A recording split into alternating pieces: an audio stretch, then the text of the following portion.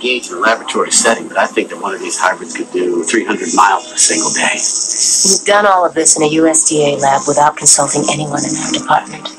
Maddie, since when is it against the law for a scientist to experiment on his own? In the last year, we've had locust plagues on 2 continents. 1/5 of Africa's arable land has been leveled by the desert locust, and now they're invading Europe.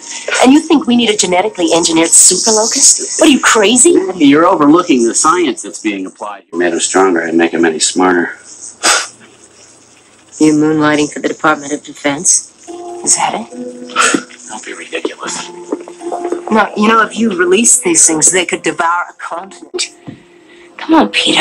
You know, you screw with nature, and nature will screw with you. We can't afford for even one of these things to get out, right?